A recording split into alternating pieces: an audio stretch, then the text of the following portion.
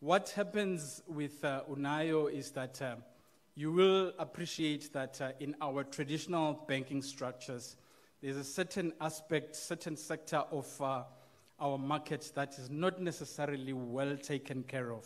And what we did see is that opportunity that from a financial inclusion perspective, it is important to ensure that we have covered the entire market when it comes to financial services. So Unayo, what exactly Unayo does is it is an alternative transacting platform.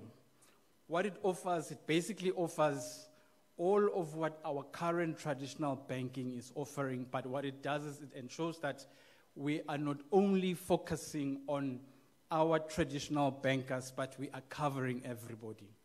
So examples of what you do. So basically what it does is you're looking at having access to this transactional platform, but you do not necessarily need to have a traditional bank account.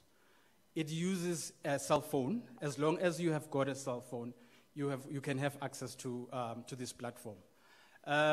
You can onboard yourself, be it through the app or be it through USSD, and ensuring that you have complied with all the KYC requirements. So there's a lot of simplicity that this solution brings. What does it do?